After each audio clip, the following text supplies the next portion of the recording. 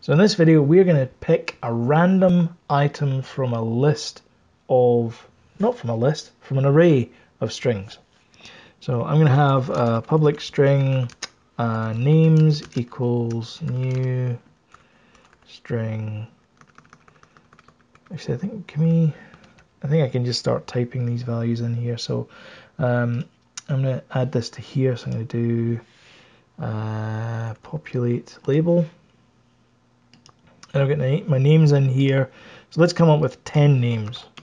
So I'm going to choose a random value from these 10 names. So I'm going to do my usual Fred, Wilma, Betty, Barney, Ralph, Alice, Norton, what was his wife? His wife was called, if anyone knows, please write in the comments what Norton's wife was called. I can't remember.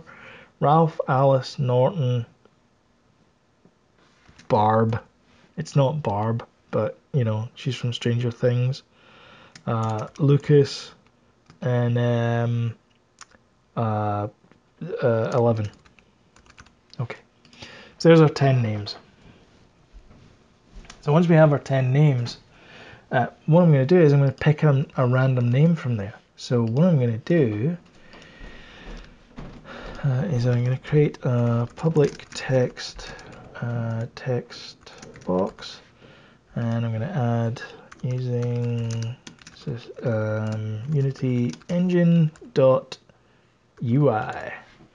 and that gives us our UI. And then I'm going to say int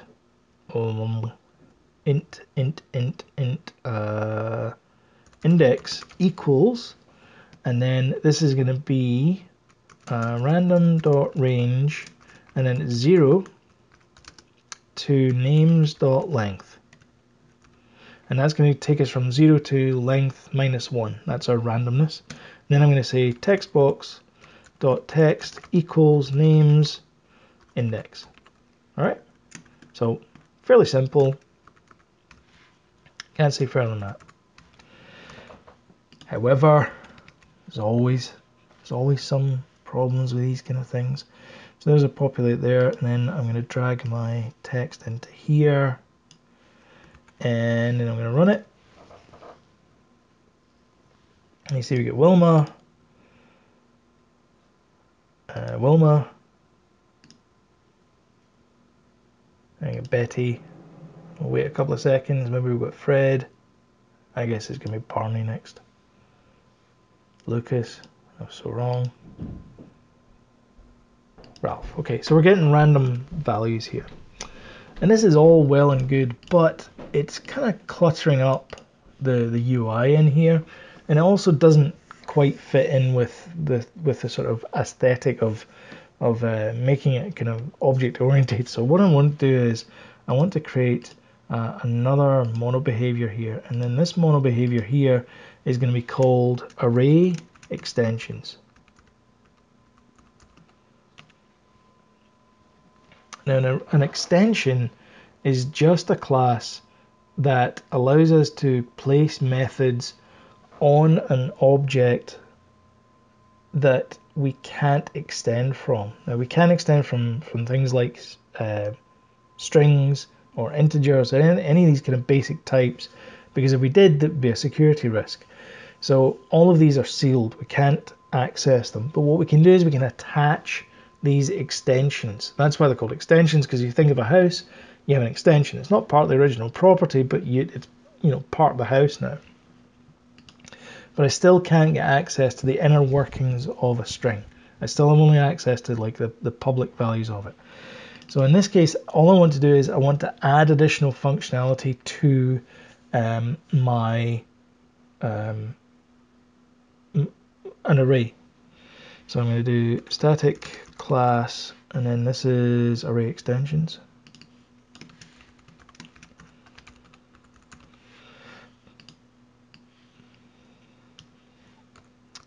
Now, let's say let's let's create just a basic extension just now, okay?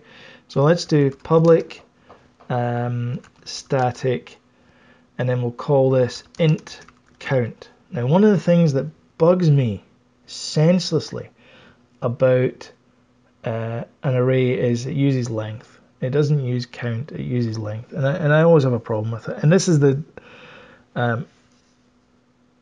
just a kind of petty way of fixing this, but anyway, it just gives you an idea of what you can do. And what I'm going to do is I'm going to pass in this string array, and then I'm going to do return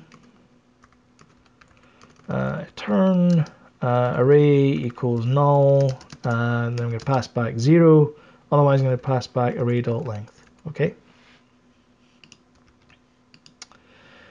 And now if I go to my populate label, I can now type in names.cou.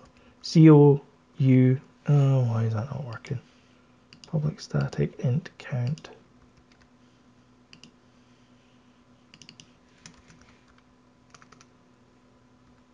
Why is that not working?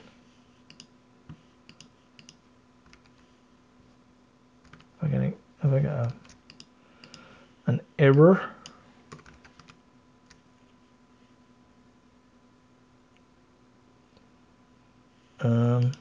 No. Why is it not working? Count. Why? So you can see that this is an extension method from array extensions, and it returns the number of items. So now what I can do is, instead of using count, instead of using length, I can do names.count. I don't know why it's not letting me do this. Oh, name, that's why. Oh, okay. So now I've got names.count here, and then I can run this, and it'll do exactly the same things it did before. So Betty, Lucas, all that kind of stuff. So that's great. But let's say I have an array of integers. So I have public int some ints. Okay. So I want to do the exact same thing for integers. If I go into here and I make that 5, and I have, 1, 5, 4, 2, 3. Okay, so I do those random integers in there. Some ints dot count doesn't have a count. So how can I make this generic? Well, I can actually use generics. So instead of saying this string array, I can use this mysterious type T. And what I do is I specify the type value in here. Now, it's still an array, but it's an array of objects, some kind of objects. And when I go back to here, through the magic of syntactic sugar, I don't need to do string. I don't need to do that. I can do that, but it's redundant. You actually see it goes a little bit dull because it knows that it's redundant. So it infers the type from the values that you pass it. So I can now do some ints dot count, and you see that now I have an extension method of for any array. So now what that means is I can do something like this. I can do public static t random, and then I can specify the array t array. I need to specify the type in here, and now I can say if let's make sure it's valid. So if array equals null, return default t. So whatever the default is for t. Otherwise, I want to return a random value from inside the array. So in this case, I want to do something like int index equals random dot range. I need to add using Unity Engine. random.range, and then it's going to be 0, comma, and then it's going to be array.length, and then random dot okay.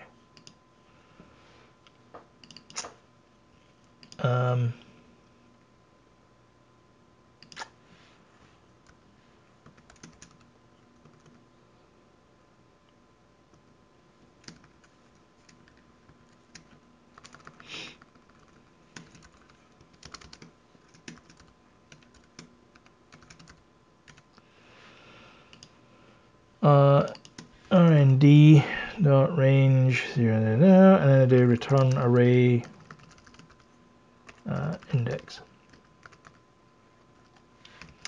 So over here, I have a name clash because I have this function here. So this up here just renames UnityEngine.random rnd. I could call it anything I want. I could call it Satchmo. I could call it anything. It doesn't matter what I call it. Just as long as I refer to it down here as the same name. So I check to see if the array is null, and if it is, then I pass in the default. If the array is null, then this probably won't work at all anyway. And then I get a random integer, and then I return that random value back. So I'm going to get rid of this count because we don't need that anymore. Just cluttering things up. And get rid of my using statements that I don't need. And so my populate label, instead of all of this, now goes to, if I delete that there, names dot random. And now this allows me to pick a random name. And just to prove it's a random integer, I'm going to do sumint dot random.